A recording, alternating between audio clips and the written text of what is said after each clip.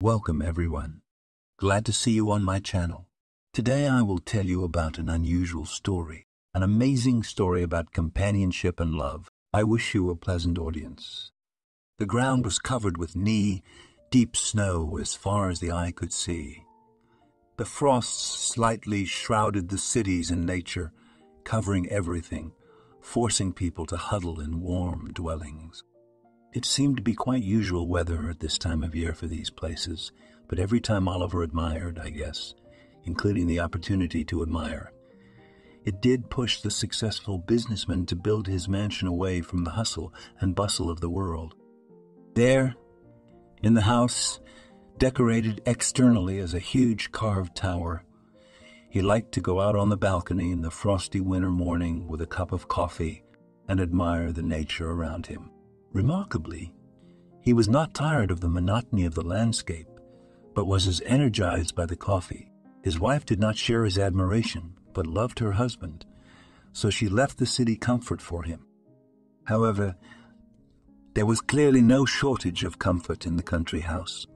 Oliver went home after a hard but productive day's work. Now he felt tired, but it was pleasant. It was like carrying a burden, pouring out the contents and walking on with an empty sack. He dropped his burden. 2 important timber contracts had been signed. The first, the bigger one, was going abroad and promised big profits from the Chinese. The second state order was needed, not for profit but to lubricate the gears of the first. The forest fed the human. The businessman valued nature, not as a resource for enrichment, but simply as a phenomenon. He was the son of a forester from a remote village in the forest, so he grew up to look strong. He was a big bear with bear-like health. His character was just like this animal. He was not in a hurry to make decisions, all carefully thought and weighed. He took a decision as if the bear had struck with his paw. Once, and it's done. At the same time, his father taught him to be thrifty with nature. That is why his nickname among businessmen was firmly fixed on him as Leshy, the mystic defender of the forest. Even when he first got out of the office and said goodbye to the staff, he called his wife. "How's my bead? How's my bead?" said the businessman into the tube. From the outside it looked quite funny, a big, bearded, brutal man, and humming into the tube like a baby. It was silly to be like that. He could only afford to be direct with his wife Elizabeth or Eliza in everyday life. She was offended by Eliza at first, but then humbled herself, as it was useless to change the bear's mind. It was easier not to stand in the way. "You have 3 beads. Which one do you want me to pass?" joked on the other side of the tube spouse. "Yes, leave the main one to me." "You do not want something like that today?" asked the husband. "I want you to come quickly, that's all," she answered nonchalantly. "You know, herring, or whatever you pregnant women eat at bedtime." He was having fun, and he shared that mood through jokes. "And herrings and toothpaste I don't want. I don't want strawberries picked under a full moon either. And no melon and ketchup. All right, sunshine. I'm on my way." Oliver loved those moments of tenderness at a distance, especially when his beloved woman did the test and the little unit of society had to double up. 2 more, a boy and a girl. The businessman had dreamed all his life of a large family like the one he had, only to provide for it, to live not like his 5 brothers and sister when they slept on a warm stove in the summer and grew up in constant cramped quarters. To have a big house, a big family, and everyone was friendly. And so his dreams gradually came true. He was able to build a big house. His wife was getting ready to give him 2 firstborn children, and everything was going smoothly in a way that even sometimes didn't believe. For all these reasons, he was in a hurry to get home. Of course, he kept within limits, and on the road he did not rush. The principle "do no harm," not only to nature, but also to people, was ingrained in his subcortex. The city sailed leisurely.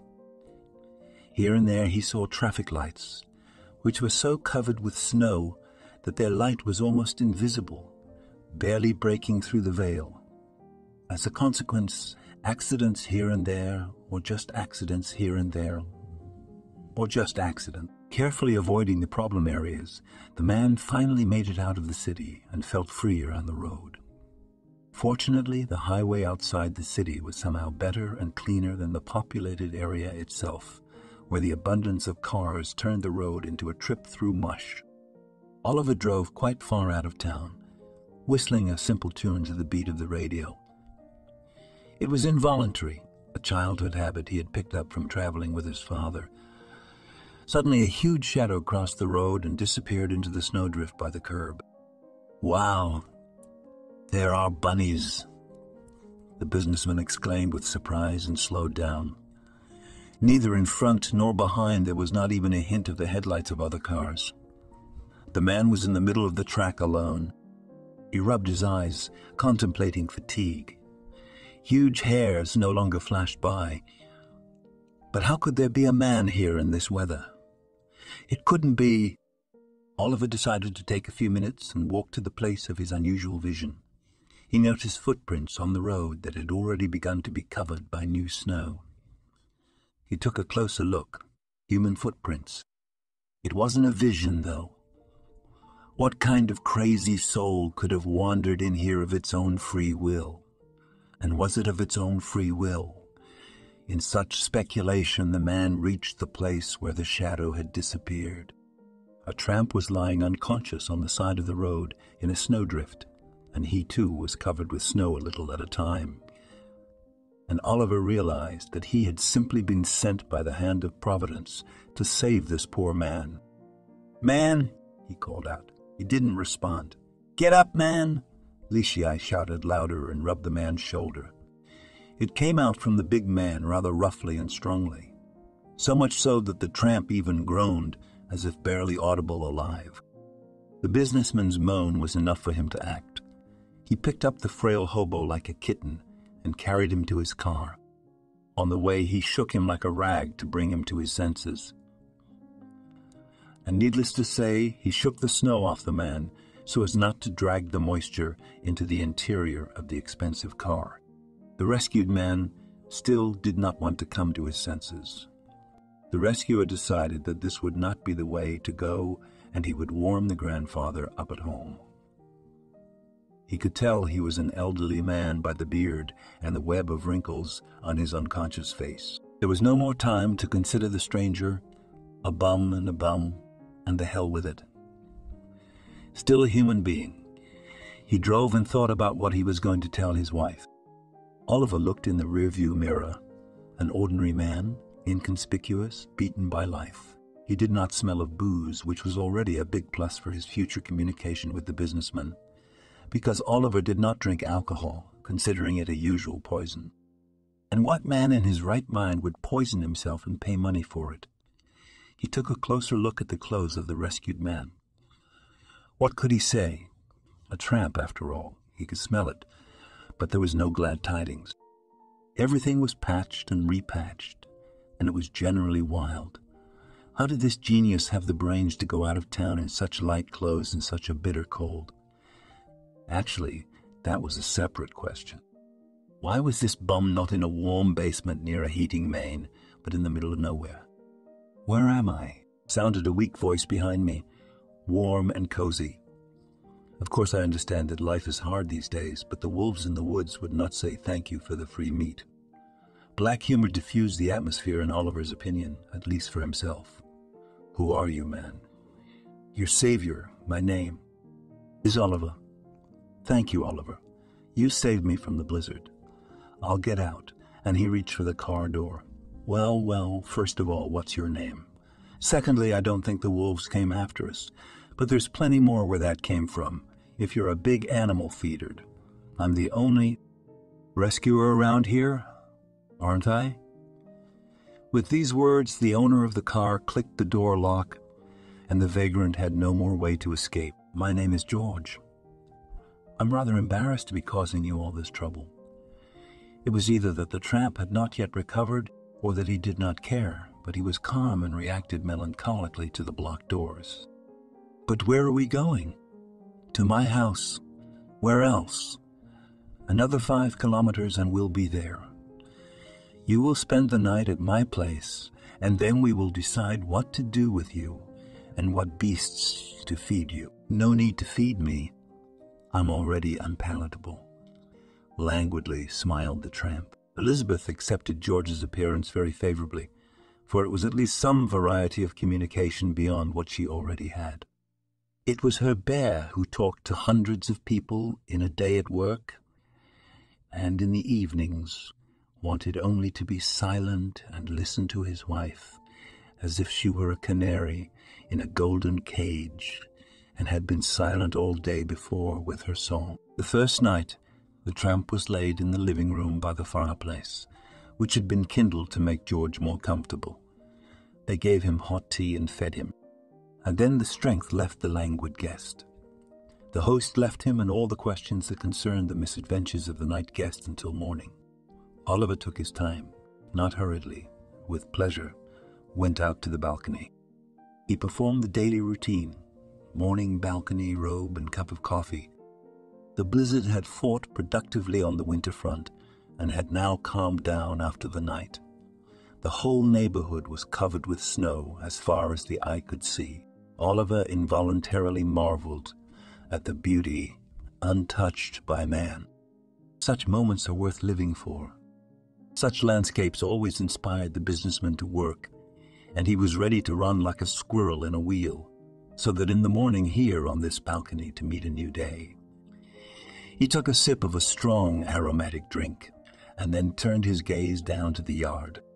He had safely forgotten to put the car in the garage while he was rescuing and warming the stray. Now it looked like a noticeable snowdrift against the snow-covered field. The snowstorm had done its best. Even the fence hardly stood out from under the snow. The workday had abruptly turned into a day off. That's it. That's it. That's it. Oliver exhaled, doomfully sipping his coffee phlegmatically and increasingly shedding the remnants of sleep. The entrepreneur pondered what he had planned for the day. It turned out that there were no particularly important cases where his deputies couldn't do without him. Well, that's how the stars worked out. Elizabeth was awake. "I see my bear is sullen. It means the weather is bad. Am I right? You bet you did, darling. You bet you did, darling. You bet you did. It seems that I am unscheduled today, but with you." He smiled and kissed his beloved on the cheek. "How is our vagabond?" "I think to involve him in community service, if he warmed up. As you know, of course. But those bums make bad workers. They drink and want more than they work." "No, I didn't smell any of that yesterday. He wasn't drunk, and that's the best part. His appearance on the road is a mystery. Anyway, right now, we'll talk to him. Maybe he'll work for us." Oliver said thoughtfully, pulling on his warm winter pants. "I don't mind if you want." The businessman went down to the first floor. The guest was already awake and was busy dismantling the fireplace. He was quite awake and fidgeting smartly, without any ineptitude. It was obvious that the man was accustomed to labor. It was obvious that the man was accustomed to labor. "Good morning, George." Oliver greeted him, putting on his work coat. "And good morning to you, Oliver." For a tramp, he was attentive enough to remember the patronymic of the man, even in his delirium. "How are you? Are you awake? You were a sight for sore eyes yesterday." Oliver held out his hand to the rescued tramp. He rubbed them on his outfit and extended his hand in return. They stood for a while, silently looking at the incipient, cheerful light. "Thank you, you saved me. What do I owe you?" "Yes, I have an idea. Have you had breakfast?" "No. I'm not accustomed to house sitting," protested the old man, and a loud rumbling of the stomach only confirmed it. "Well, then, let's go get something to eat. I'll outline the work to be done." While the tramp greedily gulped down the hastily concocted sandwiches and hot tea like a pelican gulping fish. Oliver regarded him. He was an ordinary, unremarkable man closer to old age, his gray stubble and hair making it impossible to determine the numbers roughly. His image was both appealing with something elusive and at the same time repulsive. A tramp is a tramp, and the poverty of his clothes spoke for itself. I'm just looking and thinking, where did you come from on the road? Care to share? The homeless man thought about it and went back to his old occupation, experiencing a sandwich. It seemed more important to him than idle conversation. Oliver nodded understandingly and took his own breakfast, deciding to have another cup of coffee. It was going to be an unusual day, so they might as well get out of the cannon. 15 minutes later, they went out into the courtyard. The tramp also got an old work jacket and warmer pants. There were more than enough shovels to shovel the snow. The owner of the house was notable for his harding.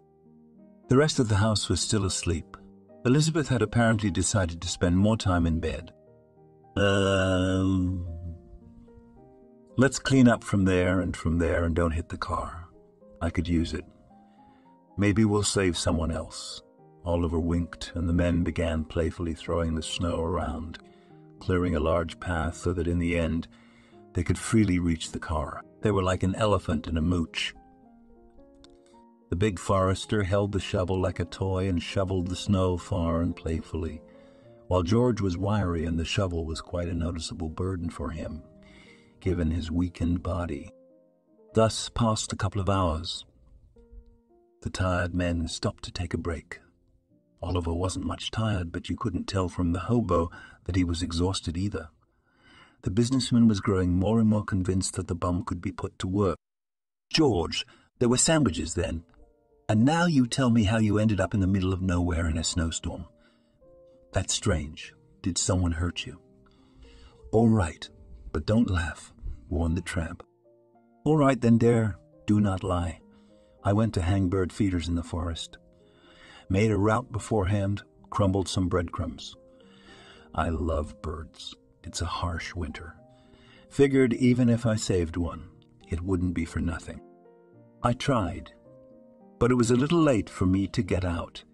It was light while I was walking and hanging, but it's winter. It gets dark early. And then there was a snowstorm on the edge of town. It snowballed and swirled. And when I came out to the road, I had no strength at all. Oliver was used to understanding people, to see when they were lying and when they were telling the truth. He did not fail to make use of the skill he had acquired this time. If the businessman was not wrong, the tramp was telling the truth. It was wild to hear such a thing. You're an odd man. You saved some bird or not, and you almost ruined your own life. Was it worth it? It was worth it. It was worth it, the bum answered stubbornly and smiled. Now I'll save your iron horse from the snow instead of birds. So they spent a few more hours at work. They did not take a break for lunch, enthusiastically waving the shovels and finished when the sun was about to set. The path in the yard and behind the gate to the road had been cleared. The road from here was still blocked with snow, and there was only hope that it would be cleared because there were still some 200 meters to the track. Tired from the day, the men entered the house, put some wood in the fireplace, threw their working clothes on a hanger by the exit, and went to empty the fridge. The master of the house was not stingy and cooked plain noodles, flotsky, in addition to sandwiches. The women are slacking today, said the businessman thoughtfully. Women? And why women? You're something else. Do you think one woman can manage with this house? I did not have such a huge house. I don't know. I have a wife, Elizabeth.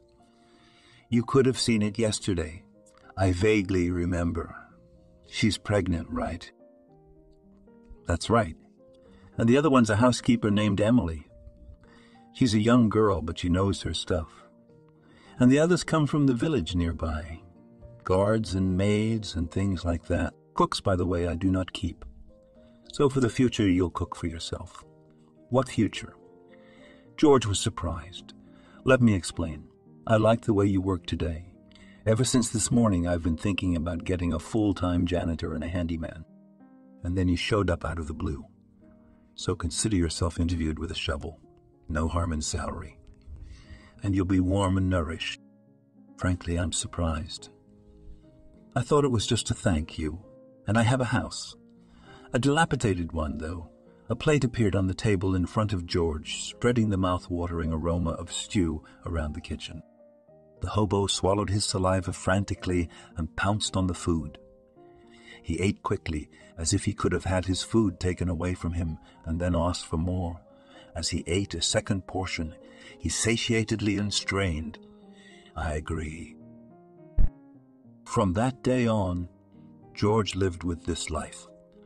One could safely say that by chance he was thrown to the wayside of life and immediately ascended from the dirt to the ranks. And the work was not too burdensome for the still strong old man. He cleaned the yard in the morning, and then, depending on his mood, he was on the maid's staff or his new headache, the housekeeper. For some reason the girl disliked the tramp from the start, and while she treated the other visiting employees politely and on the job, she brought up the old man with some inexplicable hatred. He did not know the reason, he just tolerated the mocking tone, sometimes inadequate nagging and assignments from the young boss. Emily often threw George a job that was clearly out of the old man's line of work. More than that, it was humiliating, and sometimes it seemed as if she was creating it for him. For example, by shoving a strange amount of toilet paper mixed with wet wipes, and even a rag down the toilet. Down the toilet, strange combination. He thought at first that it was the mistress' quirk, but he was embarrassed to ask. He was vaguely familiar with plumbing, but there was a plumber in the house, and the old man quickly learned the basics of this profession. Or one day, a window in the attic broke suspiciously accidentally near the roof. A snowstorm obviously could not have done such a thing. There were no trees nearby, and the old man had to climb to the roof without a safety net. He nearly rolled off it several times, but he fixed the broken window. When the owner arrived in the evening, the old man remained silent out of modesty. He thought the businessman already knew. He was just happy with everything. And the wage of the handyman, which the former vagabond had become, was such that George would not have been surprised if these were the real demands of the employer. Oliver, meanwhile, had got the business winded, and he would show up at home to see his wife, meet her on the balcony in the morning, and leave for new business. There was no more chance to clear the yard together. So at home the worker was entirely at the mercy of the young housekeeper. She was good-looking, slender brunette of about 25. And among themselves the staff discussed why Elizabeth, the mistress, is not jealous of such a tempting forbidden fetus, while she is pregnant. The guys from the security company who periodically came to check the alarm system at the sight of her almost drooled. However, there was no reciprocity from her. The bird is not their flight. George had a friendly relationship with the other servants of the Foresters' house. The old man was inquisitive and helped others in every way he could when he was free, and took lessons at the same time. He asked the gardeners about the trees in the spring, and he spied recipes from the cook and tried to repeat them. It was as if the man had been born again and as inquisitive as a child. Seeing this, Emily only rolled her eyes grudgingly. "Where are you going, old man?" His George was patient. He understood that he was a nobody here, but the resentment sometimes clung to his heart. One day he could not stand it, and on another ridiculous nagging as gently as possible said, "Daughter, I'm looking at you, and you still resent. Do not like me, but am I not doing a good job? Why are you doing this to me?" Emily stopped in mid-sentence and then gasped in indignation. "What kind of daughter am I to you, you tramp?" "Well, Emily, what have I done wrong to you? Why are you looking at me like Lenin at the bourgeoisie?" The old man squinted his eyes. "You're not wanted here, old man. You're snooping around, probably looking for something to steal. The landlord took you in for nothing." "I know your tribe," hissed the housekeeper like a snake. "Don't get so hot. I ain't stolen nothing, and I ain't going to. I like it here, and I like it here. And I like my job too, though it can be difficult. My boss saved me. I owe him my life. Why would I steal? The old man tried to justify himself. You cannot prove it to me. I am not interested. Better run to work. Vaughn, get some wood, and I'm watching you, you tramp. The manager turned around and went somewhere to the second floor. George stood for a while and went to do his errand. Though, to tell the truth, there was more than enough wood for the fireplace, and it was just another nagging of the power, accustomed idler. The days passed. Blizzards often blanketed the neighborhood with white snow, but the chief never got a day off. Now he was always anxious to get home before dark, because Alita was due to give birth soon, and he did not want to miss that moment. They had an agreement between them that the birth would be partnered and Oliver was to accompany his wife the entire time. This process was not. He could not control it. On this day, the man was a little late. Business was delayed, and he arrived when it was already dark. The businessman went out, breathed in the frosty winter air, and looked at the stars. It was another passion of his that even his wife did not know about. Once upon a time, as a child like many, he wanted to be an astronaut, and so he often escaped in the evenings from his cramped house and looked at the stars. His father would sometimes join him and tell him about the constellations. The businessman was now admiring the sky, listening to the silence. Suddenly a distant whimper came to him. Flora, his beloved sheepdog, was about to give birth to a horde of puppies. He was even happy about it. It was somewhat symbolic of his twins. They would grow to be faithful companions. At least 2 puppies he planned to keep. Oliver walked into the barn and was dumbfounded. As a woodsman's son, he was used to all sorts of interaction with animals. But there was clearly something wrong here. The dog looked at his owner with a guilty look.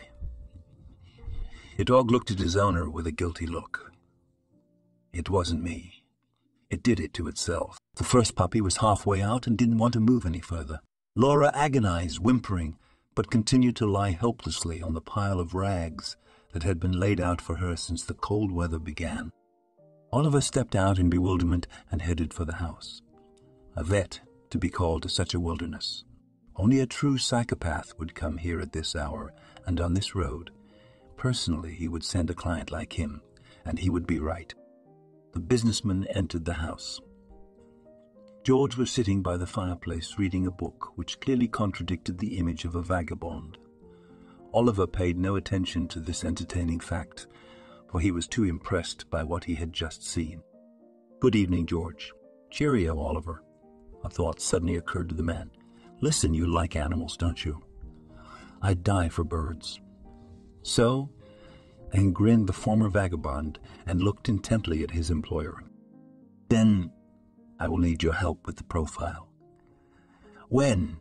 "Right now. Let's go." The businessman led the old man to a whimpering Flora.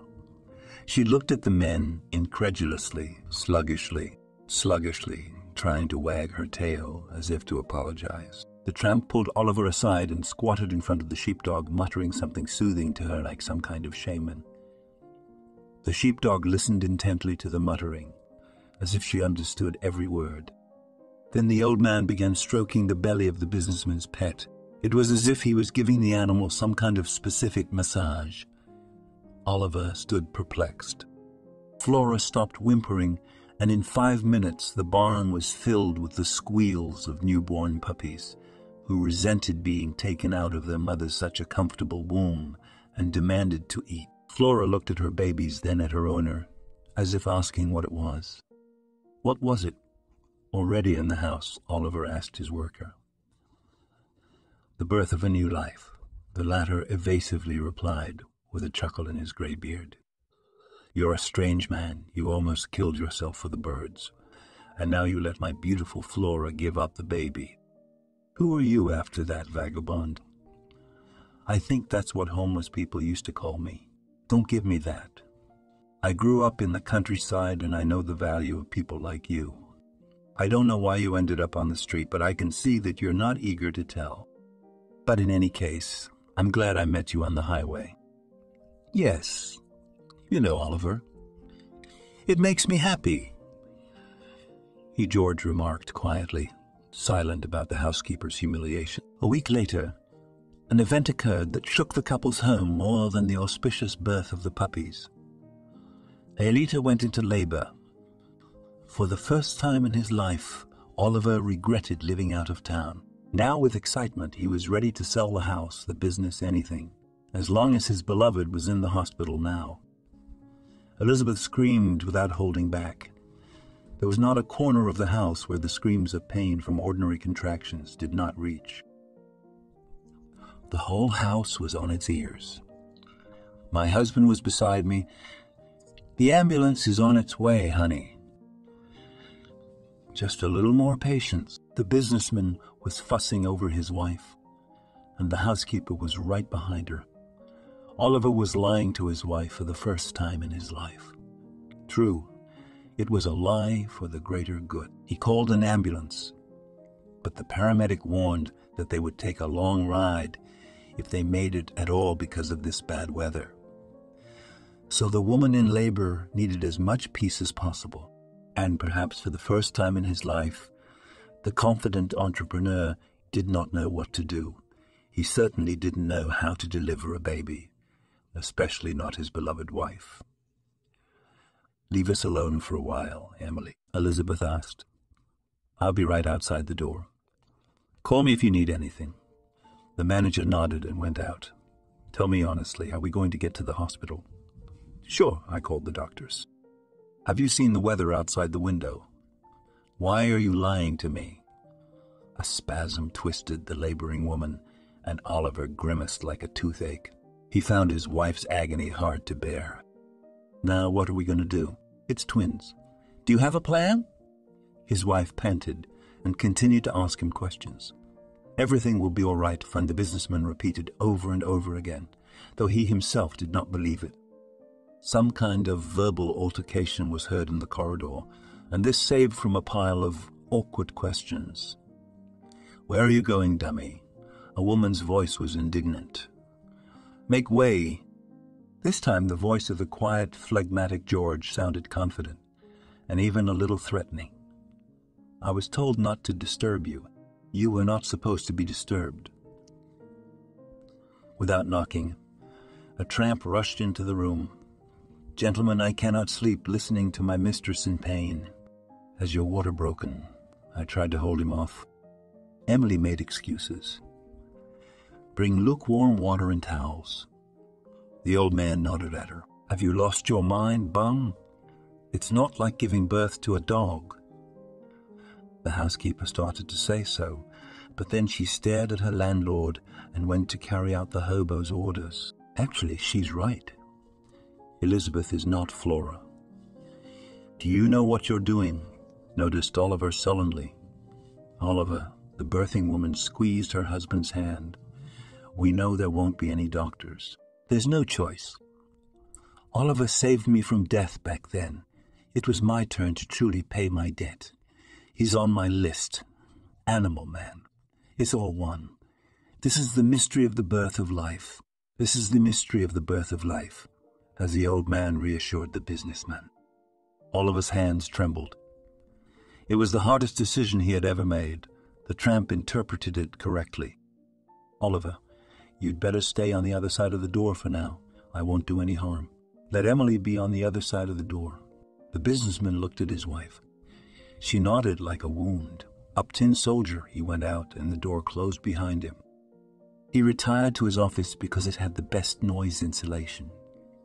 He wanted to hide, to fall onto the ground, not to hear even that distant, muffled by several walls, cry of his wife. Oliver took out from the safe a gift Cuban cigar, which had once been presented to him by his partners, and smoked it. Though he had never had such a habit before, bitterness stiffened his throat, and the clouds of smoke plunged the room into a haze. He did not know how much time had passed, because the man had simply lost track of it. He was roused from his unhappy thoughts by Emily's unabashed knocking. "Yes, a homeless man is calling you." "Emily, damn it, I don't want to hear that again. He has a name, and given your age difference with him, his middle name too. The usually phlegmatic Oliver exploded. "Sorry," I stand corrected. "How did it go?" he asked as he went along. "You had a healthy son and daughter. He made it through." The manager grinned. The manager grinned as if she did not give good news, but spoke of trouble. The businessman flew into the bedroom in a whirlwind. The exhausted but contented Elizabeth, with a feverish light in her eyes, looked at her husband and smiled. On either side of her lay two newborn little men. The old man, standing a little to the side, was a little poor but content. He looked something like a kindly, disheveled housekeeper. The tramp nodded to his employer and walked out, leaving the couple alone with their little happiness. The ambulance did not reach the house all right. However, the paramedic still had a guilty look on his face as he approached. "Good morning. Sorry, bad weather. Where's the mother in labor? How is she good?" "That's all," said the woman's husband. "How is everybody?" The doctor looked at the paperwork. "You had a planned cesarean. It's not so easy to give birth to twins nowadays. And who could deliver a baby? You don't look like a medical expert." Oliver got a laugh. The whole event really was like some silly, unreal dream. The bum delivering the baby, the wife confiding in a tramp she'd known for a week. Just a series of fantastical events. "And the old man, you see," he laughed and coughed up too much nicotine. "Yes, that was certainly the last cigarette. There he is the man to talk to." The businessman pointed to George, who was standing a little away. The paramedic looked at the chart. "Stop joking around. In my 30 years of practice, I've never seen a paramedic deliver a woman and twins. It would have to be some kind of miracle worker. There is a miracle worker. Ask him yourself. Our Savior, our visual Savior, come here. Teach our Esculapians. Your miracles." The paramedic looked at Oliver disapprovingly. "They didn't drive all night to get here to make jokes. And here's something like this." The old man walked over and looked the doctor straight in the eye. He squinted, looked closely, and then his eyes widened. "My God, are you still alive? I didn't expect to see you here, and I didn't expect to see you at all anymore." The paramedic exclaimed and turned to Oliver. "Well, it all makes sense then. What about the woman in labor and the children? What will happen to them?" "Asleep, the babies are in perfect health, which is rare these days. Although with parents like that, it's not uncommon." "Now I don't get it at all." Oliver was surprised. "Shall I tell you?" The paramedic asked the vagabond. "Go ahead, Feta," said the old man sadly, and staggered tiredly inside to his usual place by the fireplace, as if the future conversation was unpleasant for him in advance. Paramedic began his story.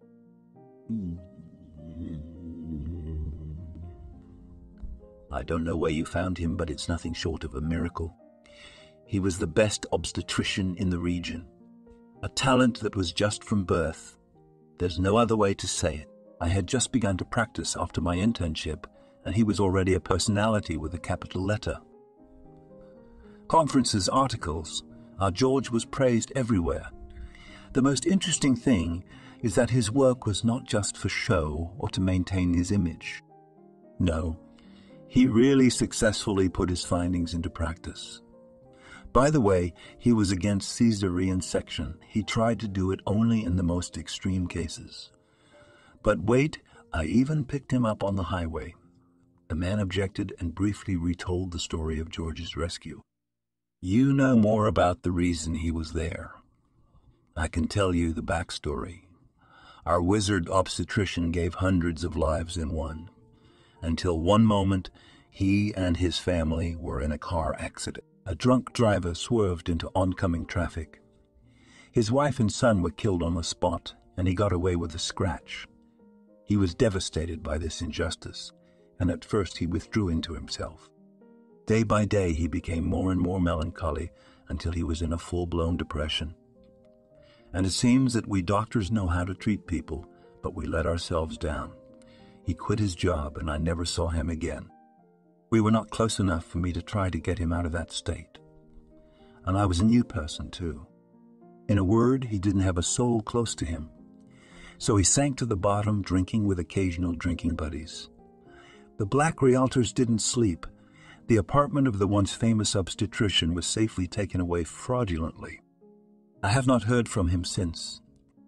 The forester and the doctor were silent for a few minutes. If you have no complaint against us, or wish us to conduct the examination, sign here and here. Not to hold each other up, the businessmen signed in the right places, said goodbye to the paramedic, and went into the house. The old man sat staring into the fire as if mesmerized. Oliver sat down beside him. Why didn't you tell me right away? And keep storming Emily. Who would have believed me? A homeless obstetrician is a monkey with a grenade. Believe it or not, Oliver, this is my first birth in 10 years. If the situation hadn't compelled me, I wouldn't have started it. Did the paramedic tell you my whole story? Yeah, what are you gonna do about it? Resuscitate your talent. You gave me a son and a daughter. You're a big shot. You need your own clinic. And I have options. Yes, let it be small in the beginning. It will be a good deed. The fever of enthusiasm took hold of Oliver, and his eyes burned with feverish fire. This look was understood only by Elizabeth's new mother, sleeping on the second floor. He had made his decision, and George had no chance to refuse. Talent. I have a talent for shoveling snow. The old man brushed it off. Yes. The felcher said that my wife was supposed to be operated on by C-section, not by natural childbirth.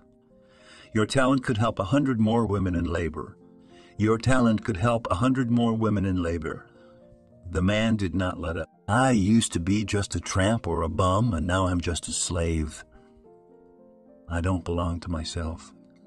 The men fell silent, sipping their herbal green tea. Emily waited for the ambulance like manna from heaven.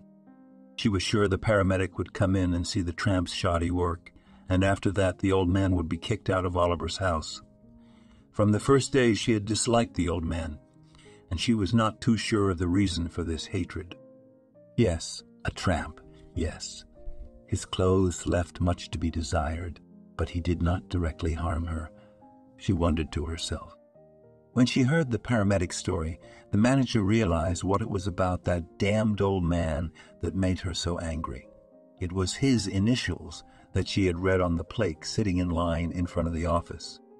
She was only 18 at the time, had not yet seen life. Yesterday she had been a schoolgirl, and today she was a mother. She didn't ask for it, and she didn't want it. She was very scared. She hadn't yet spread her wings, and chance was already ready to trim them treacherously. What about her education? What about her education? What about a career? The guy had been careless, and now she, Emily, was paying for his awkwardness. She came to the interruption and thought she was doing the right thing. She was still a child herself. She's not allowed. She doesn't want to, so she sat there. She was pummeling her soul, wrestling with her protesting conscience against the murder, not noticing anything around her. A shadow hovered over her. "Little girl, who are you waiting for?" said the shadow. "I'm waiting for Dr. George." Emily's voice faltered, and she squeaked the phrase like a mouse. "It is I. Come on, you've been sitting here alone for hours." He glanced at his watch defiantly. The girl looked around. Apparently, the doctor's workday had already ended. "Sorry, you should probably go home by now," said the girl. "Well, no. If you've been waiting, come on in." The doctor did an examination. "Well, Emily, you're doing great. There are no contraindications to pregnancy, and the baby definitely has no abnormalities. Give birth and be happy." The doctor smiled and gave the medical card to the girl. "Doctor, I came for something else," timidly began Emily. "I'm not ready to become a mother." "You don't really ask the baby if you're going to conceive or not. If you have it, you have the baby. Now, there are no medical contraindications, and the term is enough." "What do you mean enough?" Maybe not for you, Emily, but you're already 3 months pregnant. I'm only 18. I've seen the chart. My verdict is have the baby. After an abortion, you'll have complications that will make pregnancy seem like child's play. Plus, there's always the possibility that you won't be able to have any more children. But how do you feed? How do you support? I'm not even on my feet yet, let alone on my fiancé. And what about the groom? Well, he's not ready for a baby. All right, girl, out of the question. I won't listen to anything. I've been through all this dozens of times. And every time I repeat, everyone was ashamed of those doubts. There will be no interruption, period. So, rest, good sleep, and a healthy diet. Here's more. I'll prescribe a couple of vitamins. Magnesium will not be superfluous. The doctor wrote a prescription and started to go home. Emily had nothing to say. The doctor's arguments were unassailable. His conscience won out. The girl went back in broken feelings. She still had a difficult conversation with her mother, who suspected nothing. What was there to say? The 6-month deadline surprised even the mother. To be herself, it shocked everyone. My mother didn't understand. She screamed, called her a minor and a whore. She herself was dragging her daughter, and now another load on her shoulders, so the mother did not hold back her emotions. The parent even went to the doctor and tried to bribe him for an abortion, but was thrown out the door. The mother came to terms with such an early grandchild. The next problem was the baby's father. The boy was young, and windlessness was a feature of his adolescence. He was clearly not ready for a family. When the girl told him the news that there would be no termination, he had a fit of hysteria. The man who had sworn his love, whispered sweet words, was so confident and charming, was now screaming and swearing, and did not know where to put himself. At that moment, he was just pathetic. He ended up leaving her with a 7-month belly and found a new love without the Unevernity belly. Emily gave birth to a boy, named him Matthew, a rare name, and honestly pulled her socially imposed maternal duty, enduring her mother's jabs and feeling unwanted. The father took absolutely no interest in the fate of his son. He probably didn't even know he had a son. She never filed for child support. Her whole life curdled into the screaming lump that wanted to eat, sleep, dirty diapers, cry, cry, cry, and cry again. Sleep became a luxury. Tension grew day by day. The young mother saw no way out of the whole situation. Eventually, after 6 years, she gave up. Her son did not arouse any maternal feelings, and she gave him up to the orphanage. A child is a child, but you have to love yourself first of all. That was the excuse for a young and now a free woman. The internet, women's forums, her friends, everything justified her. Even her mother, who at one time did not do the same to Emily, understood her daughter, although she belonged to a generation that had been raised on other values. If she remembered the doctor, it was only with hatred. Emily considered him the main culprit for all her misfortunes of the past year. One good thing was that he delivered a really good baby, without a C-section, quickly, as if it was like eating ice cream. However it was. The doctor took several women in labor per shift, and the line to him did not run out. Now the old man looked only remotely like his old self.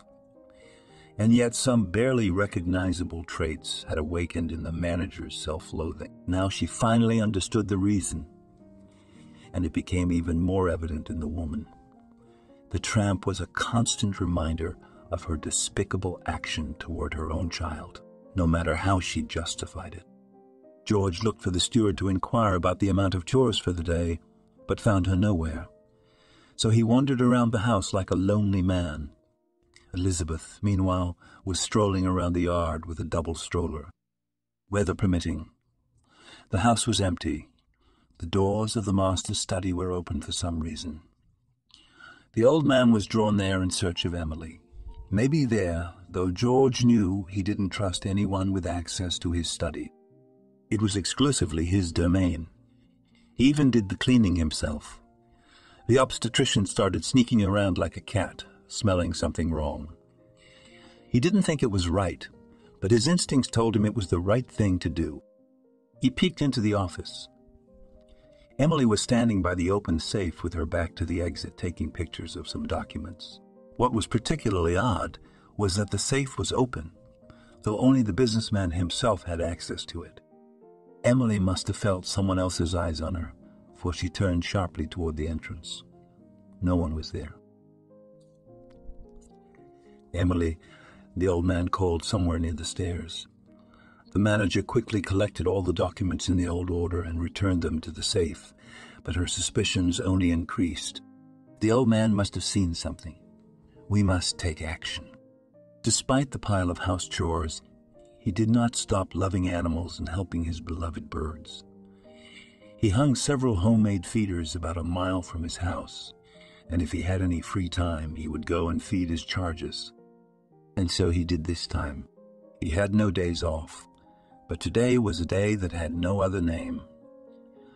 The hobo obstetrician walked along the road, clutching at the winter sun. In his hand he had a small bag of grain and small pieces of lard, especially for tits. The brethren of the birds were already used to the fact that there was always enough food in the wooden hanged houses, so they often settled on them. The wanderer felt like some kind of ancient guide who protects nature and lives in harmony with it. It was inspiring to live, as he no longer had people close to him. He was walking home in high spirits when he heard the roar of an engine behind him. From the sound of it, it was an SUV. The old man thought it was Oliver. Since you don't meet random people on this road, so he walked calmly, knowing that he would be bypassed. He was not. At the last moment, he bounced to the side of the road and fell face first into the snow. He tried to get up when he heard a voice behind him. He confirmed, a voice from a cop. Something heavy had hit him on the head. His sideways vision told him it was a crowbar. Then he turned his gaze to the snow in front of his face. Droplets of red dripped on it like a snowdrop in the frost. It was the last thing he saw before he lost consciousness. Bloody snow flew toward him, and the wanderer fell into a maelstrom of unconsciousness.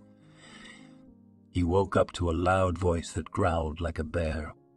But the growl was contented, as if he had had enough honey and was in no mood for aggression. Nevertheless, that voice gave itself a bell-like chime in his head, hitting the hammer like the anvil that was the sufferer's head. "There goes our sleeping beauty," muttered the same good-natured bear, but really quieter. The old man opened his eyes. The world was shifting, as if the old man were on the deck of a ship.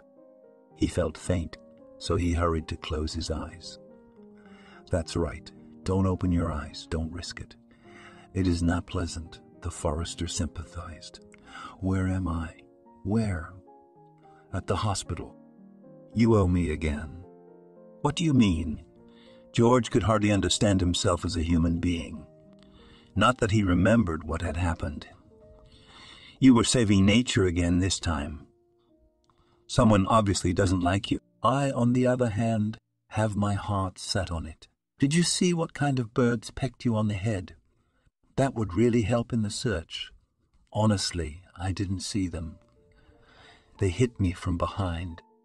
What for? I don't know who wants me." The old man had to make an effort to remember the details of the attack. No clues at all. It's hardly a rival gang of woodsmen you're taking jobs from. The businessman grinned wryly. "There's only conjecture, but—" began the old man languidly. "So tell us your guesses and don't keep us in suspense. We'll investigate them hot on the trail." The old man pulled himself together and told me about the case of the economy, which unknowingly opened the safe. He's got a snake on his back, and at the interview was such a pretty girl, and no complaints about the work. There were only fears, as if his wife would not be jealous of her, but nothing happened. And then it hit me. Anger boiled up in the businessman, and the old man knew that now the economy was in trouble. Wait. The old man called the businessman who was about to leave. He was surprised that he was called by his last name because he was not used to this kind of treatment, but he turned around and looked at the sick man questioningly. Don't be too hard on her, okay? She has a reason to hate me. The talented obstetrician must have told from memory the story of the girl's misadventures, of which he was aware. He only now remembered in the strong, confident, and prosperous woman that weepy, frightened little girl who, like everyone else, was afraid to give birth and whom he had persuaded to get rid of the baby. He did not see that healthy boy whom he had helped see the white light, which meant that something had happened to him that made him not with his mother. For this reason, the obstetrician felt a certain guilt over the boy's fate, and the master listened silently, attentively, and without emotion. His face expressed a sullen grimace, like that of a sleepy bear that had just come out of hibernation. When he had listened to the story to the end, he nodded silently and left the room. The old man leaned back on his pillow and fell into a sound sleep. All these stories had drained him physically and mentally. So the weakened body used the best medicine, sleep. The maid had been beside herself ever since her employers had attacked the old man. Yes, she hated him, but she did not wish him dead.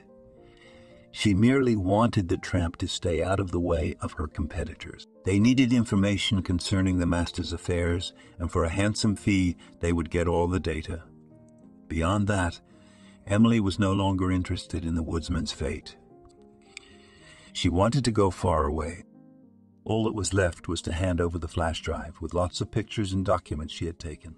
Now she was tormented by her conscience, both toward the old man and toward the owner. After all, the businessman had always treated her well. When Oliver arrived, the manager immediately realized that the businessman suspected something. It was as if not a man, but a black cargo cloud had emerged from the car. Instead of getting up and visiting his wife, as he usually did, he went to his office and from there called the woman to himself. For the first time ever, she entered, unabashedly, as if she were a schoolgirl. "How do you do?" she began. "Come in and sit down. I know everything." The housekeeper sat down on a chair. Now it seemed to her like an electric chair. "Did you have time to send it off?" He was throwing phrases briefly, as if he were chopping wood. No, she hadn't. She put the flash drive on the table in front of him. He gave vent to his emotions in the storage medium, which was guilty only of keeping other people's secrets, turned into a pile of useless shards under the blow of a huge fist. Ira shuddered. She was afraid of repeating the flash drive's fate and eyed her employer warily. "You look right, my little dove. If it were up to me, I would not look at you as a woman. George put in a good word for you, so we will agree this way. There was no such thing as the flash drive. This conversation never happened. You didn't sell out to the competition. You'll work the same way you did before, with balance. Oliver," the manager had tears of gratitude in her eyes. But she couldn't say anything. "You don't have to thank me. It's better to see the old man. It turns out he's helped you out more than once." "I'm ashamed." "Then you still have a conscience." "Dismissed." Tomorrow is the day off to visit the old man. George was very surprised to see Emily come into his room, and not empty-handed, but with hotels. "How do you do?" "Good day to you too, Emily. Did Oliver send you?" "He did. In part, but not quite. My conscience is killing me. I feel both guilt and the need to have a heart-to-heart talk. It's unusual for me, of course, given our past relationship, but I'm really happy about it. I want to ask you something. Do you remember?" "Yes, I remembered. I didn't realize what was going on until I heard your story. I want to make up and apologize for all the past we've had. I'm telling you, I acted like a mean old lady." "Come on, don't be silly, daughter." He who remembers the past is out of sight. Tell me, where's that little boy you had?" The housekeeper blushed thickly and looked down. There was an awkward silence in the room. She was gathering her thoughts. A heavy burden was weighing on the woman's soul, and the old man did not hurry her because the question was really delicate. He remembered that the boy was healthy, without pathology. Was he? "His name is Matthew," finally mumbled the woman, and told the story of her misadventures, before and after pregnancy, as well as the sad outcome for the innocent son. 18 years old, abandoned by all. Yes, I had made a mistake and I still intend to right it, she said firmly. It was as if the anger of past deeds had evaporated in her. It was a completely different person. "Do you want to take him out of the orphanage?" "Yes, I do. I want to give him a happy childhood. That's why I took this dirty little job. It's my job, isn't it? I have the coordinates of the orphanage. And if you do not mind, let him call you grandfather." So there was another little helper in the house who followed his mother in everything, entertained the guards and the gardener, was overjoyed since her children now had an older friend and mentor. Matthew resembled one of Flora's little puppies, who often ran after him. Oliver was proud of himself. This was the first major project he had invested in, besides his construction timber trade. While the old man was in the hospital, the businessman was busy organizing the construction of a perinatal center. Right after giving birth, he noticed an abandoned building in the center of the city. It was quite expensive for a ruin because of its location, but the entrepreneur took a risk. He had to scrape through the piles and make every effort. But the construction began, and it should be noted that rather quickly a modern perinatal center grew up on the place of the wasteland and ruins, which had an opportunity to compete for the title of the most modern in the region. The old man did not know about all this, so every time he was surprised by the owner who came to check on him. With a feverish gleam in his eyes, the entrepreneur wanted to crack up, but he could not tell about the whole process, which fascinated him like a little boy's new toy. On the day he was discharged, he stopped by to pick up the old man. The old man had no idea about the construction of the century, so he sat in the front seat without a second thought. So they drove through town. Suddenly, the businessman said, "Tell me, do you trust me?" "Of course I do," was your reply. "Then he'll close his eyes now." The obstetrician obeyed. They drove on for a while, and then the car stopped. The old man saw a modern state. Art building in front of him. The old man saw a modern building in front of him. "What is it?" "Your perinatal center. I told you, you can't bury talent." "Thank you." All the stunned old man could squeeze out. From then on, there was peace and tranquility in their home. Everyone missed the quiet, peaceful old man who was now devoted to his midwifery work. He tried to visit his benefactors, especially on holidays, and the children thought of him as their grandfather.